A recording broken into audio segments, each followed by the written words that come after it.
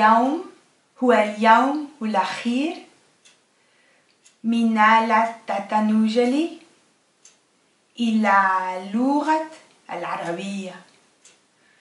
Today is the last day of countdown to Arabic. What a journey! This project would not have been possible without the help of many people.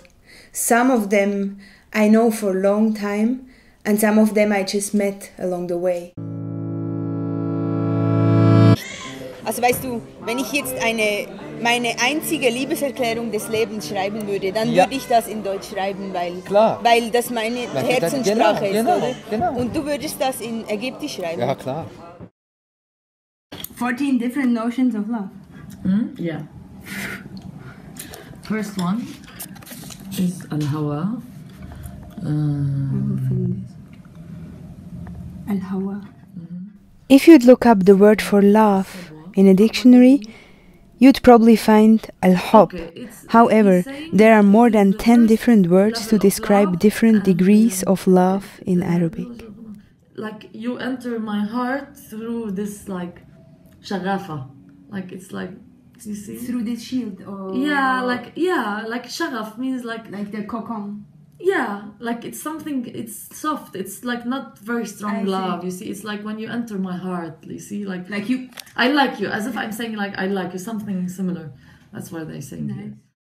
Diese Spanne, weißt du, von verliebt, ein bisschen verliebt, oder dann das Schlimmste, die Sehnsucht, ich will sterben, weil ich diesen Menschen... Genau. So ein Riesen... Das ist ein großes Thema, weil darum geht alles. Ja, ich weiß. Al-istikana, this is related, الاستكانة هي مرحلة الذل والخضوع للحب. This is like when you are humiliated because of love. It's not funny. They range from asabwa, which describes a flirty young feeling of love, over al-wasab, a word associated with pain and even disease, to al-huyam, the highest degree of love, meaning the condition when you go insane because of the adoration you have for someone. Al-ashq. Al-ashq, this is like you have to learn because we use it al-ashq, al-ashqan. I'm telling you, like أنا عشقانة, I'm like in love. عشقانة. So really, like in love. Yeah, really in love. Linguistically, it's not clear where al-hub derives from. One idea is that it comes from al-hab, the seed, meaning the seed or the origin of life. Another story says that it might derive from hobab, which describes the drops bouncing off the water surface during heavy rain. Okay, yeah, makes sense. So you would write your love letter in numbers? Yeah, maybe, because we're very, logical people. الغرام, let's say what they say, يعني التعلق بالشيء تعلقا لا يستطاع التخلص منه. They say literally when you are attached to something and it's very hard to abandon, like, or to, like I'm like really in love. So is al-haram? No! You spoiled it. What is it? Haram means the forbidden. Haram. I'm sorry. These words stay in my mind. I'm sorry. Haram. Gharam. You see, Arabic is very delicate. I'm blushing.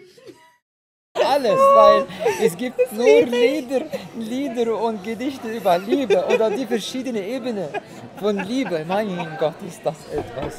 Ja, klar. Das ist super. Also, ja, schon so. Es geht ja auch darum, Komfort. Ja, eben. Es geht wirklich darum. It is no longer my project, but the project of many Arabic speakers I met on the way, and who met me with open minds and offered their help and expertise and support.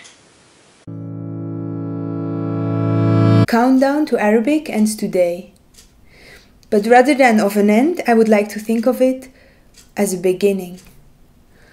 Hopefully the beginning of understanding, love, and friendship. شكراً على استخائي.